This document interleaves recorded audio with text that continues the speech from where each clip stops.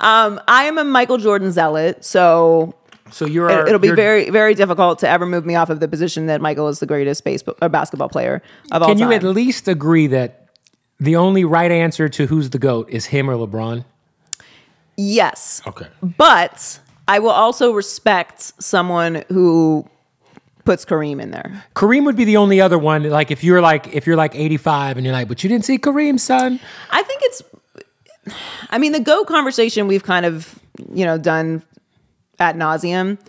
And I absolutely respect LeBron James, and I think it's such a gift that we have been able to watch him play. I think we take him for advantage sometimes. I don't take him for granted. I'll tell you why I don't take him for granted. One, because I'm a Heat fan, so thank you, LeBron. Yeah. But I was really, it was kind of my feelings about the Cleveland era after the Heat. Mm-hmm. But once he came to the Lakers, I was like, I'm going to enjoy this. Right. Like, I'm not going to... You're living in LA at the time. Watch. Yeah. And also...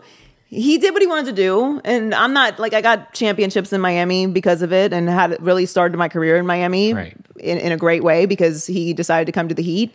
But I'm not going to be that person that was like, man, I got an opportunity to watch Michael Jordan, but I just hated him so much because he got beating my team. I just barely came to that with Steph because I hate the Warriors. So really? Because I'm a diehard. I got a LeBron toy right there.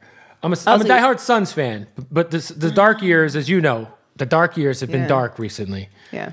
So since the Suns have been absolutely cheeks, I've always just rooted for whatever team LeBron was on. So I'm a Heat fan, Cavaliers fan, hate the Lakers, but rooted for the Lakers in the bubble year, But I just the LeBron Steph battles. That's fair. I just saw so many fair weather Warrior fans. At the time I lived in Florida. I lived in Tampa. And there was all of a sudden, in the middle of the state of Florida, there's all these Warrior fans. Well, people like to root for things that are fun. Yeah. If you're gonna get in on the NBA, it's not a bad team. He just gets so much hate. And I'm like, he's such a good guy. He's never done no weirdo shit. I think LeBron is... I think he is the greatest superstar that we have ever seen in the history of sports, for sure, and possibly ever in the country. When you think about the fact that he was in high school, was famous in high school. On Sports Illustrated. Coming from that to now being, how old is he now? 39? Yeah. 39 years old, played for 21 years in the NBA. Zero blemishes personally.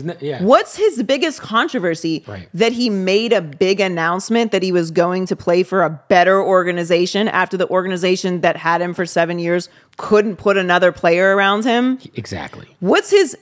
Oh, and by the way, raised millions of dollars for a charity and doing it. Yeah, it's crazy, yeah. What's his big controversy? That he won't speak about China? Right, that's it. That's all. I mean, people make up shit. Give me a break. Yeah. This guy's impeccable. He's elevated everyone around him. He has raised a family, has an unbelievable family life, has represented the NBA for 20 years and been the face and the criticism. Just take a step back. It's remarkable. It's never been done. You can look at any superstar we've ever had in sports, in music, in entertainment, in movies. You're just going to fall apart at some point. It's just human nature. Yeah. The fact that he hasn't, with all the scrutiny and hate that he constantly gets, couldn't be me. Couldn't be me either.